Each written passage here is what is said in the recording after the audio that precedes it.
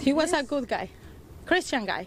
Family and friends from Eduardo Santos's church youth group gathered in front of his aunt's Fairfax County home, a haven to him, they say, since he fled gang violence in El Salvador 3 years ago. They described the 24-year-old's sudden and severe mental break about 8 days before he was shot and killed by a homeowner in Oakton. He started to scream.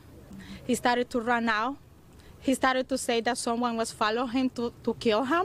Their efforts included trying to get him committed to a psychiatric facility, but he ran away. They reported him missing, conducted many hours of physical searches, and say they eventually learned he'd been jailed for 24 hours on charges of public intoxication, but he took off again upon release before they could get to him. Police say on Wednesday about 6 p.m., Santos, for unknown reasons, attacked a homeowner on Waples Mill Road with a stick and a large landscaping rock and had made his way inside the house when the man shot him. Police called it an apparent act of self-defense.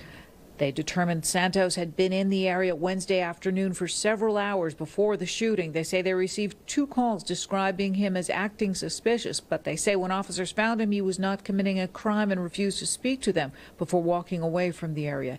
Heavy grief at not being able to get help for Eduardo Santos, not being able to stop the chain of events, weighs heavily on the hearts of those who loved him. We did what was possible, and no one helped us.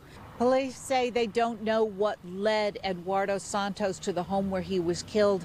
They say no one there knew him. In Oakton, Jackie Bensen, News 4.